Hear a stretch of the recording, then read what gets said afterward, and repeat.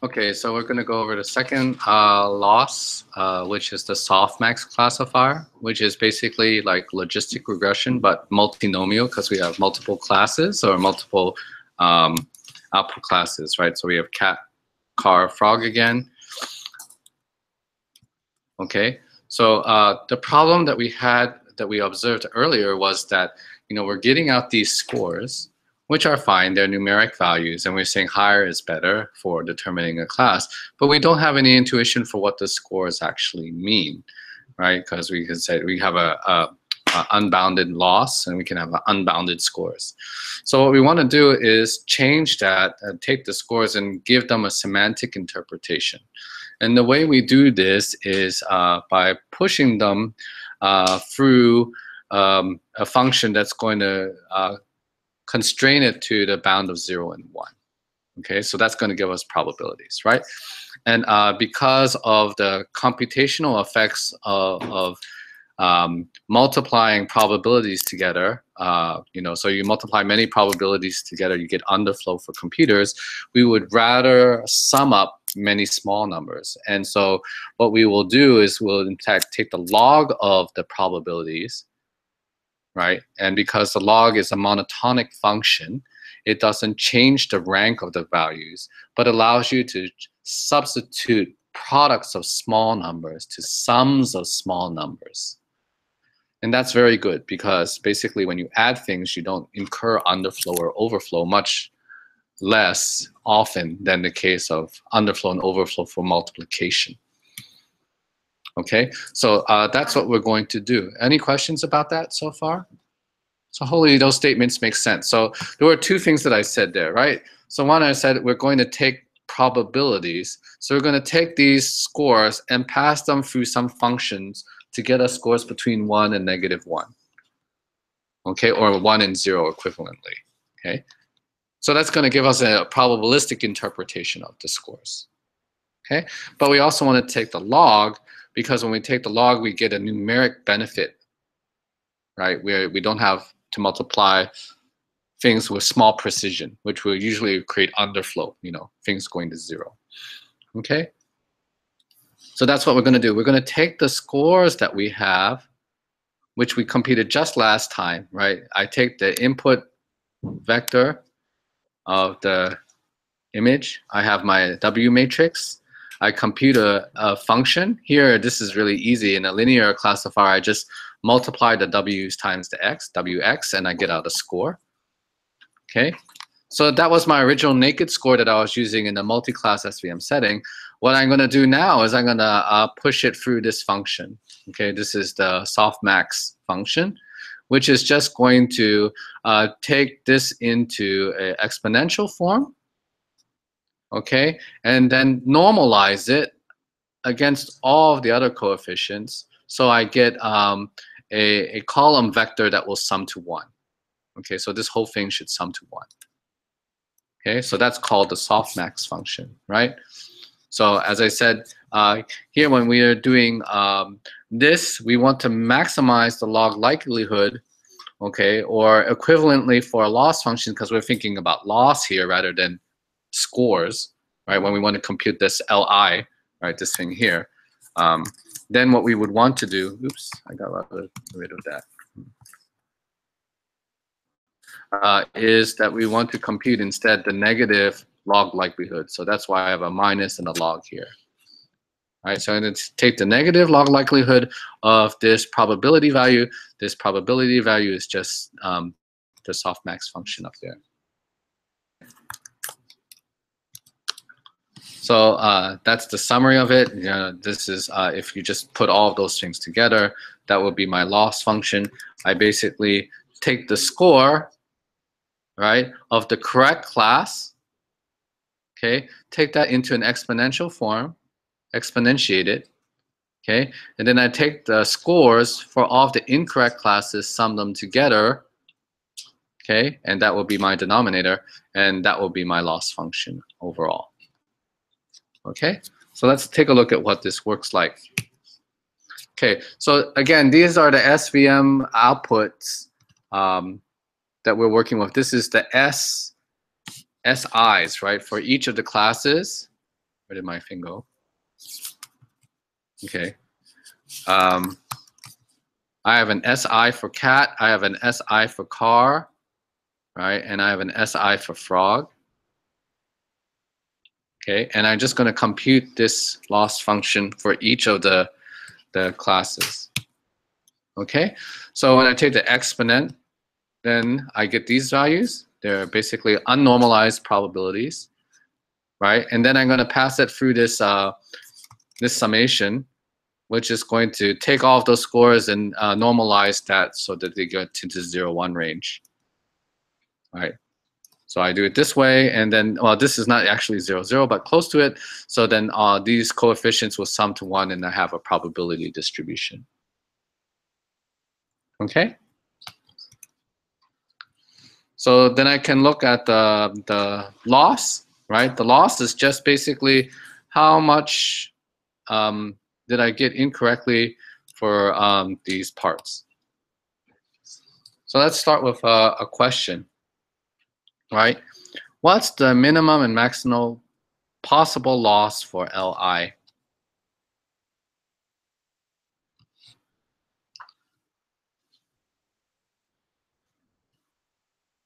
Right here is different from the SVM loss. Remember the SVM loss, you had cared about all of the incorrect answers, right? So we summed over all of that, right? In the softmax loss, we're only calculating the single value corresponding to the positive class, right? Okay, so the loss for an entire training image is basically just this one thing. There's no outer summation, right? There's nothing over here that sums over all of the classes. So that's not here. It's just this single number that comes out. Anyone take a guess? What's the minimum possible loss? It'd be 0. How would I get a 0 though? Let's think about this. How would I get a 0? That would mean that this has to be 0, right? This value has to be 0.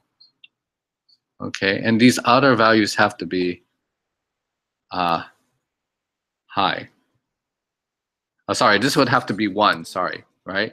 1, because the negative log of 1 would be 0. Right? But for this to be 1, that means everything else has to be a 0.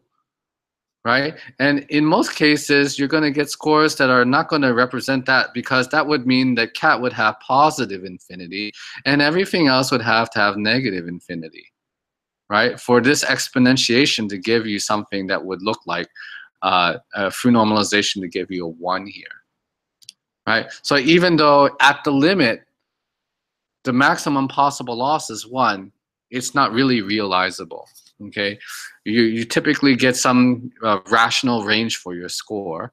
Okay, you know, not too high or not too low. The computing accuracy of your data structure. Okay, so these are going to be close to 1 or close to 0, but not exactly either one. Okay. And again, let's think about what happens when we initialize W to all zeros first. Okay, then what does that mean? All of our outputs would be 0 here, right? Because we, in linear terms, our W's are just times the X, so we get all zeros for our scores. Then what are we going to get?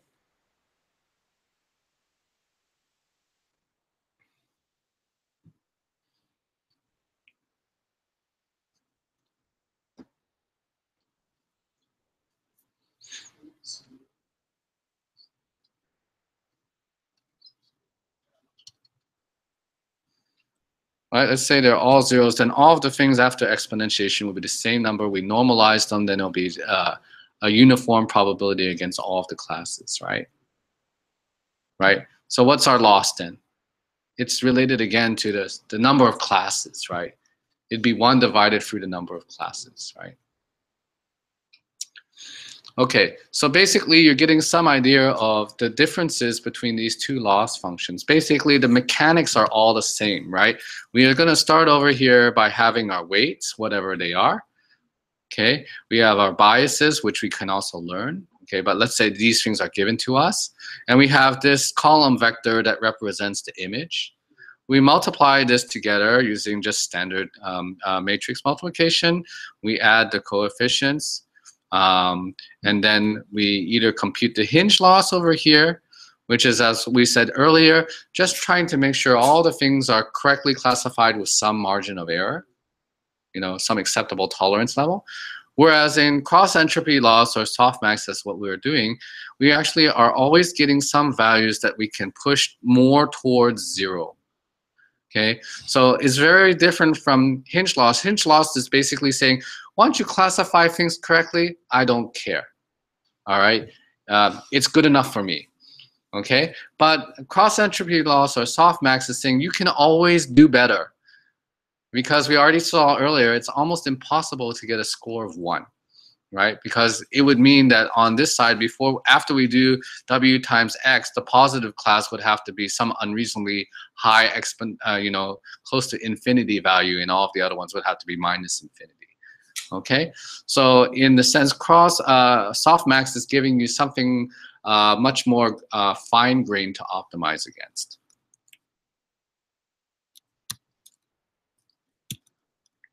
Okay, so the lecturer asked, okay, let's assume I get some scores out.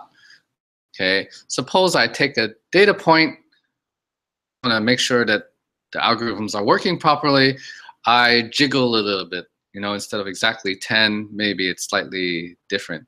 What happens to loss in both cases? Right? Can you generalize from what I just told you about these two things?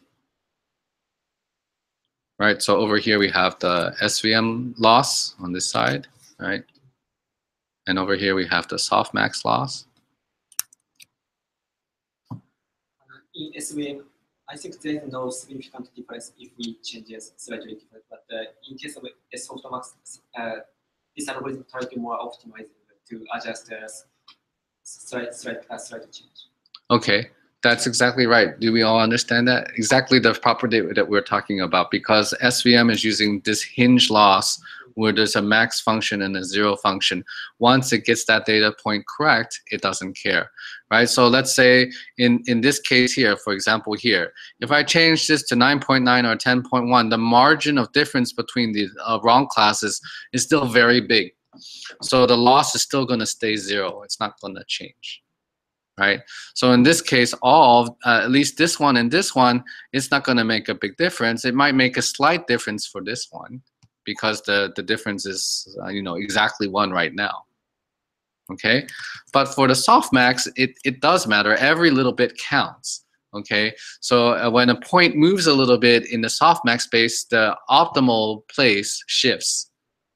Right? There is exactly 1 optimal, whereas in SVM, there are many, many optimal positions because a lot of places could have 0 loss.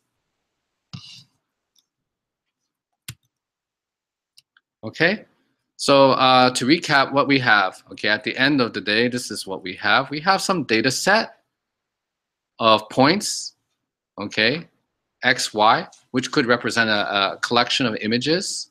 Right, the x's would be these long vectors representing an image. The y would be its classification. We have some score function that we're going to use to calculate. And for right now, we've only looked at linear classifiers, which just take w times x, right? And we have to dictate some loss function.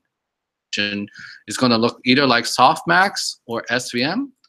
And both of these are going to be plugged into this full loss function, which is going to incorporate the loss over each individual image plus a regularization loss. And we haven't decided exactly what form of regularization we care about, but we argued earlier that sometimes a complex model is not a good thing because you're going to fit all the data, but you're not going to generalize well. Okay? So given this loss function, how do we find the right W? Okay? And so I'm going to switch because I didn't put everything into PowerPoint yet. Let's go back to the deck that they had.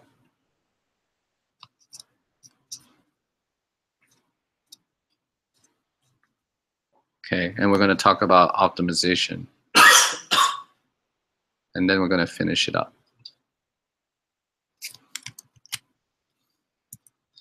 So optimization you can just think of as, you know, some type of standing in on a landscape, a 3D landscape, and then trying to go up or down, right? That's what optimization is. You have some function that you're trying to get a minimum or maximum value, right? So you can think of yourself standing at the Swiss Alps, right? You're standing here and you want to find the fastest way down to the minimum point in this landscape, right? So how do you do that? Well, one idea that you can think of is just try different W's, right? So I have a W, I randomly generate another W, and I evaluate that against my loss function. If the loss function turns out to be less bad, meaning more close to 0, I teleport there. So you can think of this landscape as some, you know, parameter space. So if you think about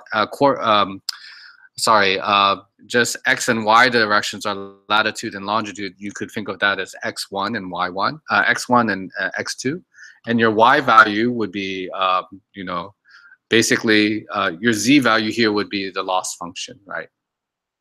You go down to the minimum value in this Cartesian space. So if we were to do this random search, right, basically what it's saying here is,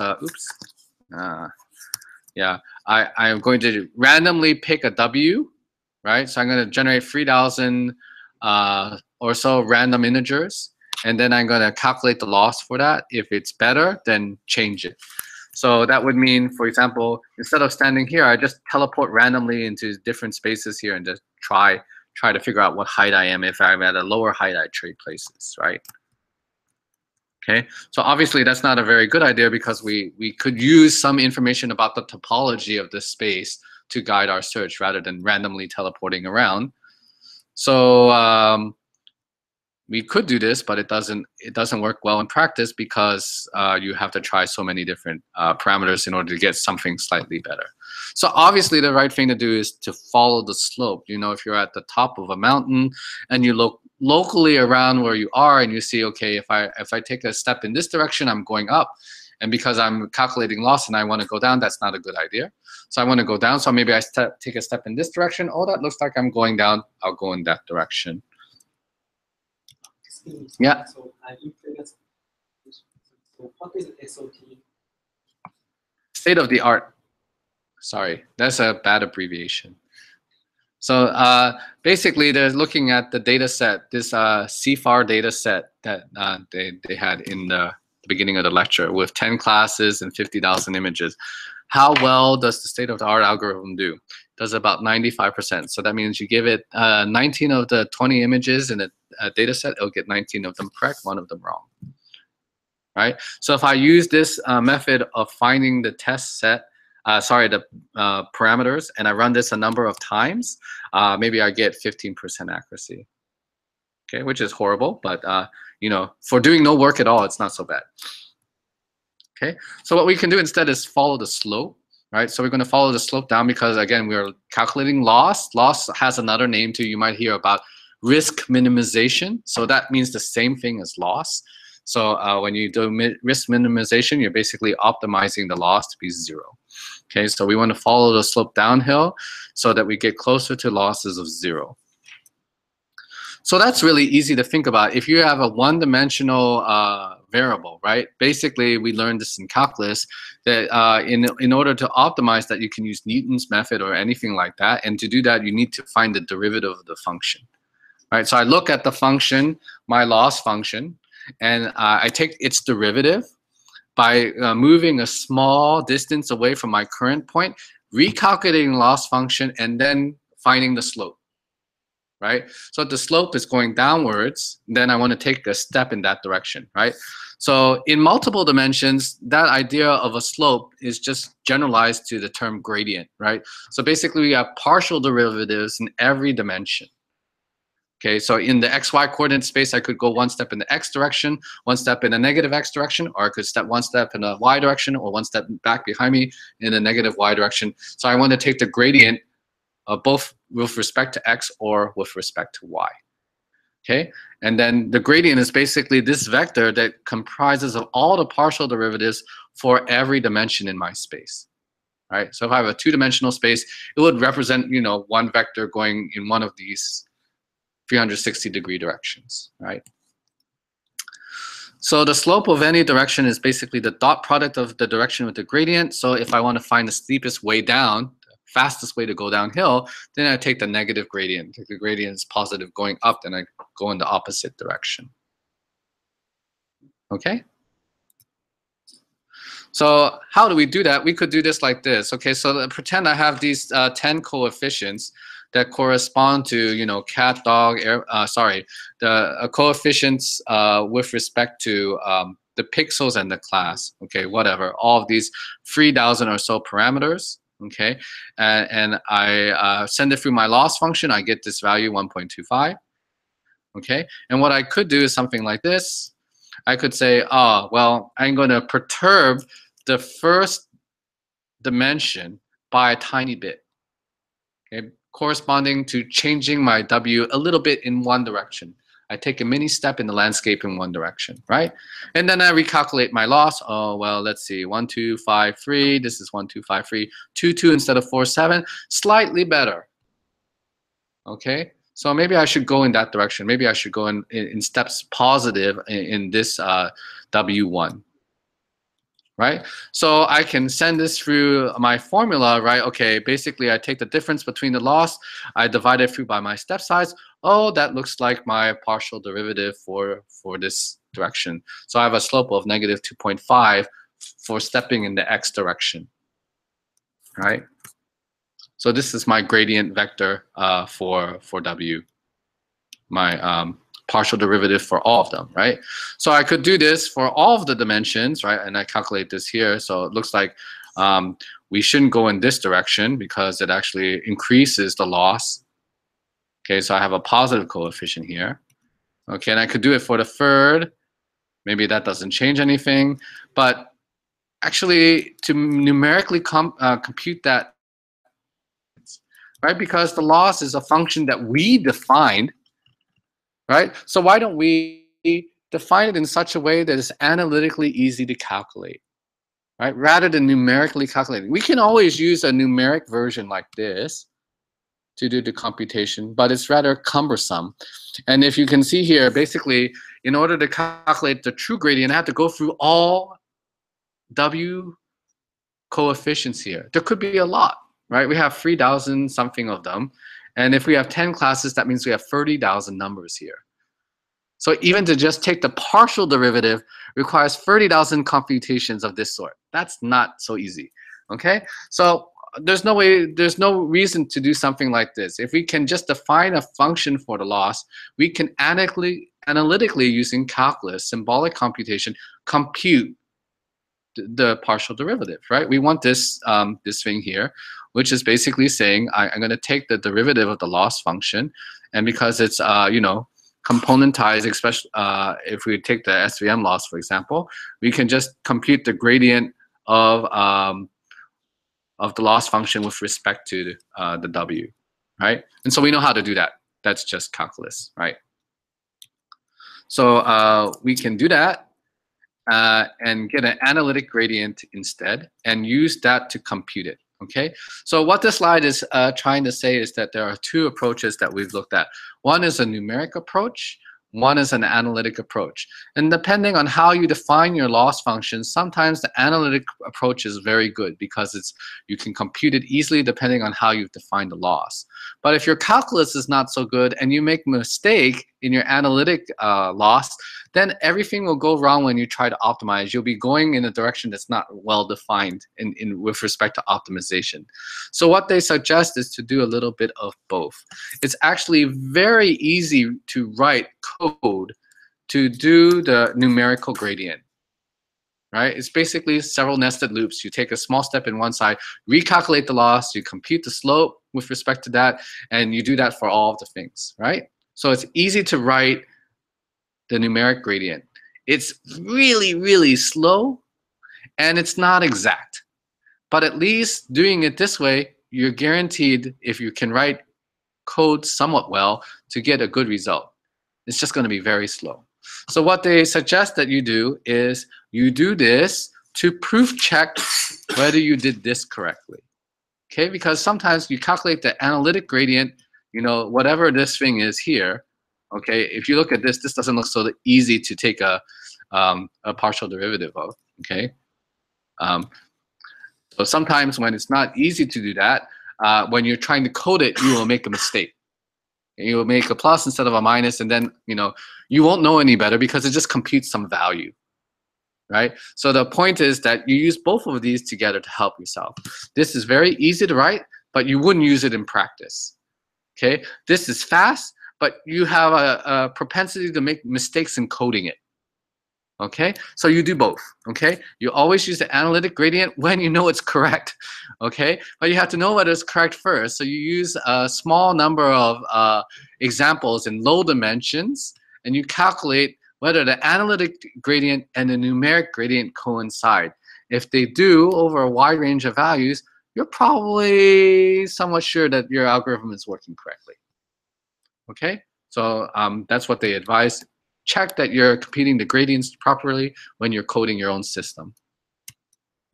Okay, so gradient descent is a wonderful algorithm. It's basically this idea of, you're on some type of landscape, you take a step in the direction of steepest descent, and you go that direction, right? So vanilla gradient descent looks very simple, right? So for example, I've got some weights, okay, here. I have some data, I have a loss function, then I just compute the gradient, okay? And then what I'm going to do is I'm going to change my weights in such a way that I'm going to take the appropriate step size. I haven't talked about what this is, okay? And then and the weights for that, and do an update. Basically, I'm taking a step in one direction. And I'm just going to do this forever until my loss is 0, or until I run out of CPU and I've charged too much compute time to my boss, okay? So it's going to look like this, right? So we're going to start here at this some place in my parameter space. So pretend that, again, my W only has 2 parameters, an X1 and then W1 and W2. So maybe I start over here, and then I compute a gradient. Maybe it's pointing in this direction. And then, sorry, the gradient would be in this direction. So I'm going to take a step downward. So I have to take the negative to gradient, and I'm going to go this direction. Okay? So there was something that we said here, which is, oops, step size, right? So I need to evaluate the correct step size. So you can see where that might matter, right? The step size corresponds to how long do I want to go on this, right? If I take a small step size, that means, I have to reevaluate the gradient all the time, and I have to take many, many small steps, right? So yeah, it could take a long time to get to the part where I want to. But on the other hand, I'm going to take a very smooth path. Okay, if I take a large step, I could overshoot. Let's say I start from here. My next weight update puts me over here. Then I take the gradient again. The next weight update puts me here. And then I'm like going back and forth, bouncing all over the place, right? So the step size is pretty important to optimize so that you get into this region of global minimum. Okay, so yeah, I think there's animations here, but I don't think yeah, okay, we'll try. See whether that works. So this is one of the algorithms that can work. You can see how it's going down into the red area, which is the steepest descent. So this is the vanilla algorithm that we just saw. Okay, taking a step size, a fixed step size, and trying to get to the bottom there. Okay, so let's take a look at this other one. So there are a number of different algorithms being contrasted versus the vanilla algorithm that we talked about. So the black one is the vanilla algorithm, and you can see that even though some of the other algorithms, the one in purple and blue, are not making such a good guess beginning, they converge faster. Right, so it depends on the way you tune the parameters and you take the step size to get you that. So obviously, the faster you converge to the bottom, the better, right? Because you don't have to take as much time to optimize your parameters. Okay, so this comes to the point where we make the first change in gradient descent, which is called stochastic gradient descent. Okay, so one of the things we just talked about is that if we take the loss function and we naively have to compute it, we actually have to compute over all of these n points. Okay, we have to compute the loss over all n of our training examples in order to create the loss, and then I have to create the gradient over that loss. So if I have 50,000 images, I have to compute the loss for each individual image, sum up all of those, just to take the gradient. That's a lot of work. So what people will do instead is say, I don't want to go through the entire exact loss function. If I have a large amount of data for training, that could take a very long time. So instead what I'm going to do is I'm going to sample. I'm going to take, random data points in my data set and hope that those points are representative. But, it's going to be a small sample. It's like a Gallup poll, when you're doing voting or something like that. So you take a representative sample and you calculate the loss on that sample. Okay, so instead of having all 50,000 points, you sample maybe 30 points, and then you compute the loss over only those 30 images or those 30 points, and then you calculate the gradient with respect to that, and then you take a step. Okay, so that's the idea. So with stochastic gradient descent, basically we pick a set of examples, a mini batch, if you will, okay, and hope that that mini batch is a representative sample of the actual distribution of your data, and calculate an approximate gradient. Right? It's a gradient, it's a true gradient, but it's approximate in the sense it's not representative of the entire sample. Right? You don't know whether it's true or not.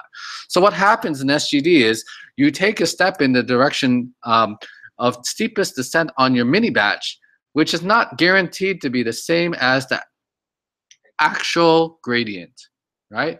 But it's approximate. But the point is that if you have to take a lot of these types of steps, right? These errors average out, okay? And you get the same performance as normal gradient descent, but much more cheaply because you can execute so many more steps, but you do it stochastically, right? So instead of investing, the time to go over all n for one iteration, you split it up into 10 parts, and I take 10 steps. Okay, so I will still have gone over all n points, but I will have taken 10 steps, and all of them are approximate. So I can accelerate the way that I go down. Okay, so a lot of optimization does this, and they have different ways of calculating this size of the mini batch or size of steps. Okay, so you can look at the demo. I haven't run this today, so I don't know what it's going to show us. Okay, here you can see what it's doing.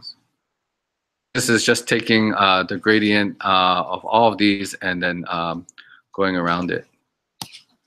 Okay, so it's just trying to keep all of the green parts green, so you can see the hyperplane is switching to put all of the green parts in the green layer, the red parts in the red, and the blue parts in the blue, right? So you can change the regularization parameter, and you can change it from softmax or the SVM loss that we talked about earlier, and you can change the way the regularization works. Okay, so it's a good idea to try to play with these values a little bit yourself, so that you understand what the coefficients are doing and how they vary the data. So all of this is manipulatable. You can just go and stop this and change these things yourself up or down and see what that's doing. Okay.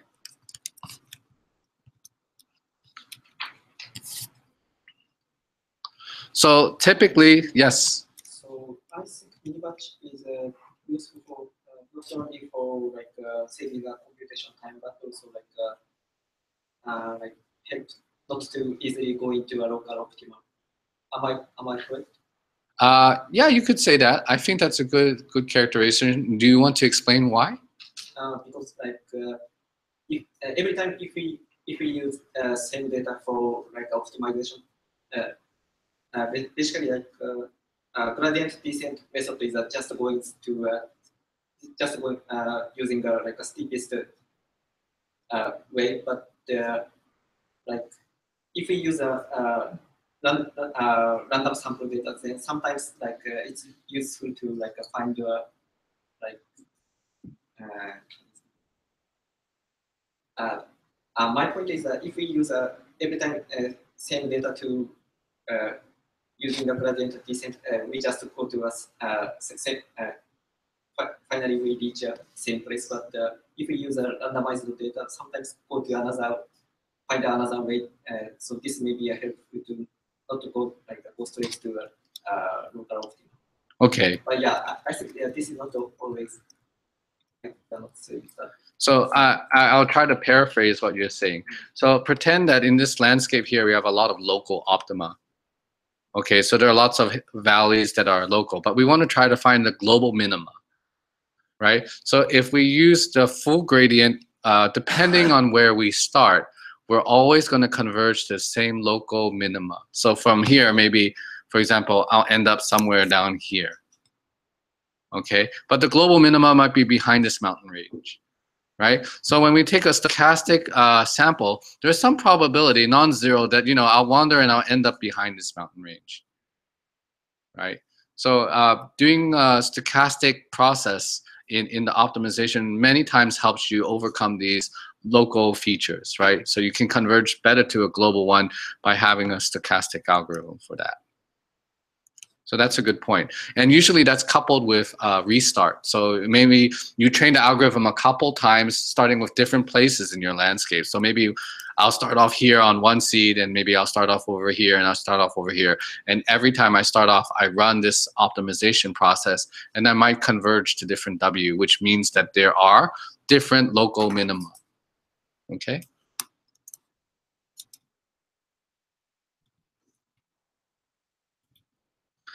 Okay, so I think the last part was about image features. So here, we might have some features that we get from an image that represents different things. So I might have, like, for example, color information here. I might have texture information here, and maybe brightness information here. Okay, but when we try to compile our vector, we just maybe concatenate them all together, like that. Okay, and that creates some type of problem because we're, again, as we talked about earlier, combining different types of features into a single vector and treating all of the things uniformly. Okay, and so what happens then is sometimes you won't be able to take those features and linearly separate them. So one thing that you'll learn about a lot is in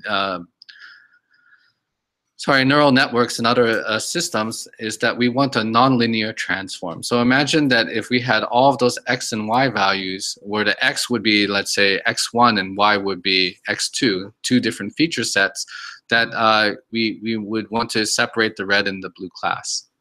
Okay, but they all end up not being linearly separable because of this.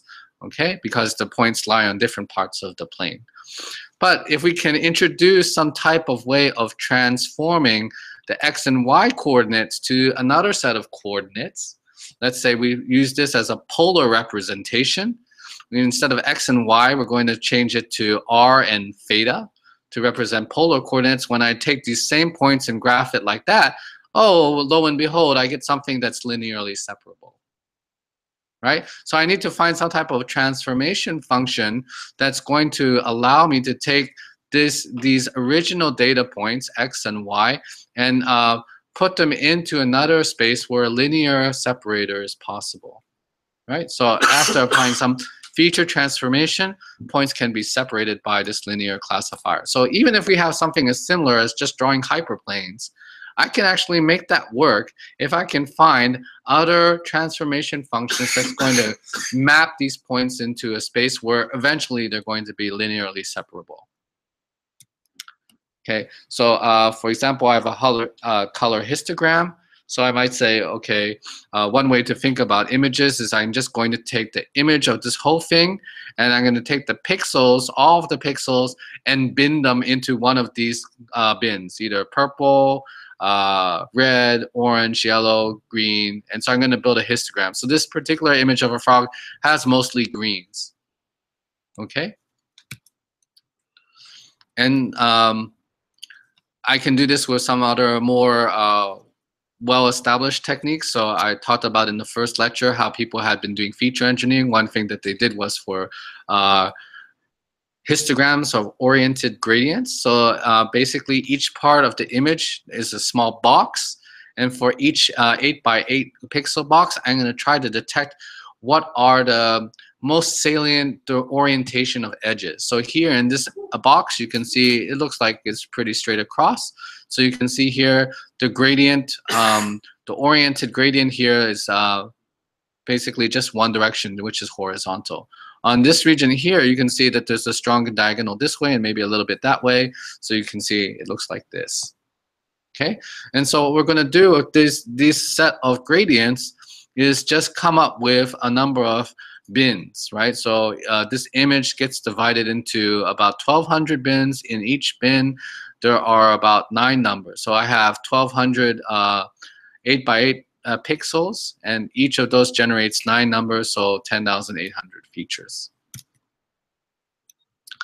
And so what we can do then is use this idea to create something that's called a bag of words concept. And this was borrowed in part from information retrieval, less IR, less NLP, but more IR. But basically the idea is that for these types of algorithms, either textures, histograms, or oriented gradients, we can sample random patches of the image, right? And then try to build a feature from that. So for example, if I was a color histogram, I'd say this is a green patch, this is a white patch, etc. Okay, if I did oriented gradients, I'd say this is a top left to bottom right diagonal, this is a slightly vertical diagonal. All right, and I'm gonna just put them in this space, and I'm gonna do clustering. Okay, so if I was clustering with respect to image histograms, maybe I'd cluster these three together as green patches. Maybe this one as a black and green patch. Maybe this one as a gray patch. Okay, if I was doing it by gradients, maybe I'd end up with different clusters. Okay, and so for each cluster, I'm going to pick a representative patch and use that to form a code book. Okay, so basically I formed this code book here. Okay, these are just random patches that came out of sampling lots of random patches from images and clustering them. So these are like the ones that are most different clusters, and this is going to form some type of visual vocabulary for an image. Okay, so what do I do with this image code book? It corresponds to like signatures within the image. Like how can I represent an image as an inventory of these features? So let's go back to the idea of a histogram, right? So if I think of each of these visual words, okay, as a particular dimension, I can quantify how much an image has of that. Okay, so for example, if I want to encode an image, I'll take this image and say, you know, how much of this image could be explained by this type of patch? Well, this is a patch that's going from top left to bottom right. So actually, that's pretty prominent here. So I have a high value for that histogram.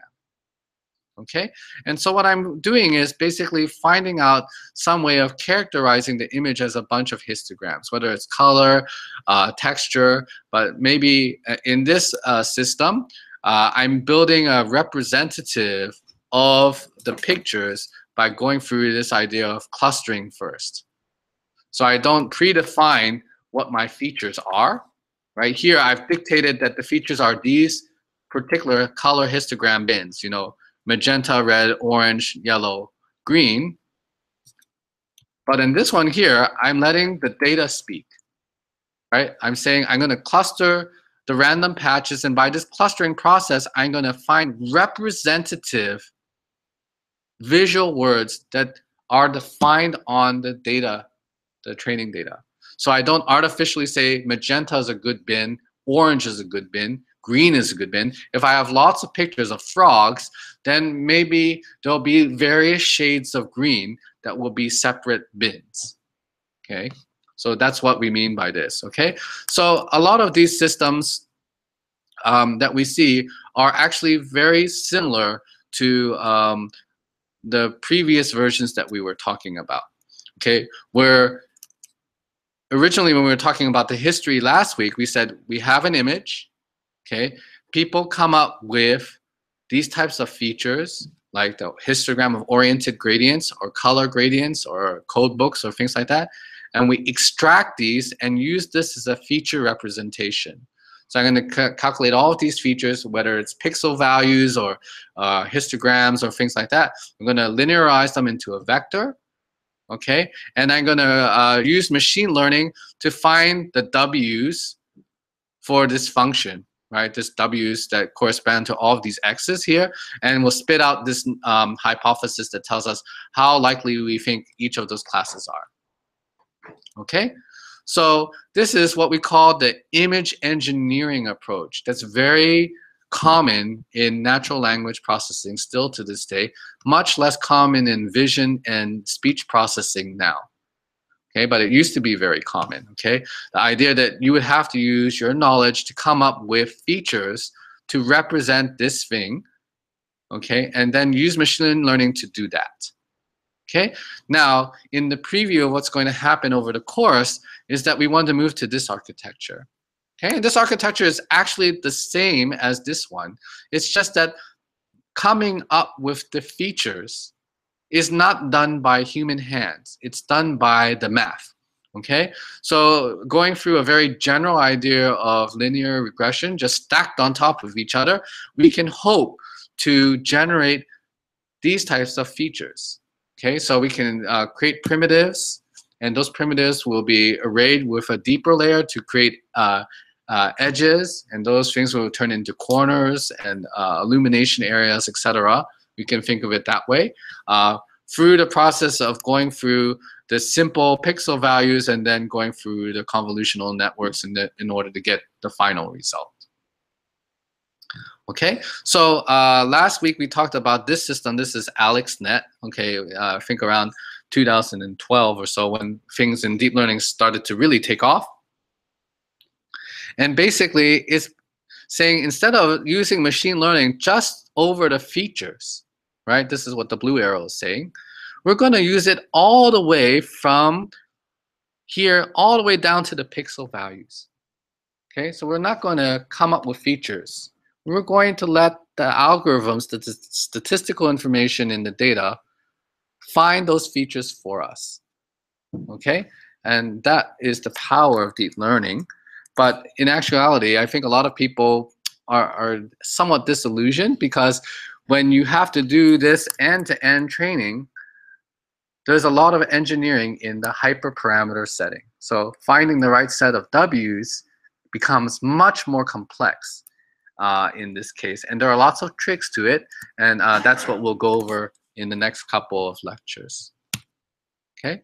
So next time we're going to do an introduction to neural networks and how to train them using backpropagation. And I think we had a gentleman here who wants to talk about you know, startups in Stanford and other opportunities that are available to people if they wish. Yeah. So right now it's like this stuff.